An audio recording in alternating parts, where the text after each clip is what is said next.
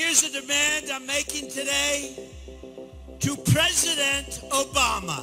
Mr. President, will you pledge not to issue a pardon to Hillary Clinton and her co-conspirators for their many crimes against our country and against society itself? Will you make that pledge?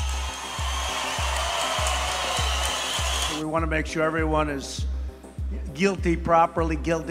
Everything has to be perfect. But she did things where, and we have our trial. You have to go, but what she's guilty. She's guilty. No one is above the law. Clinton and her cronies will say anything, do anything, lie about anything. James Cartwright, highly respected, current, 4-star general. They may put him in jail for up to 5 years for doing nothing by comparison.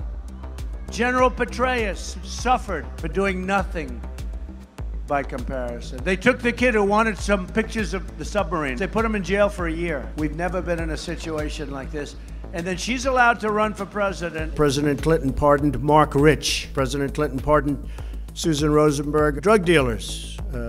President Clinton commuted the sentence of Carlos Vignali. President Obama commuted the sentence of Chelsea Manning. Sheriff Joe is a patriot. Sheriff Joe loves our country. Sheriff Joe protected our borders. And Sheriff Joe was very unfairly treated by the Obama administration. I don't want to talk about pardons for Michael Flynn yet. I can say this.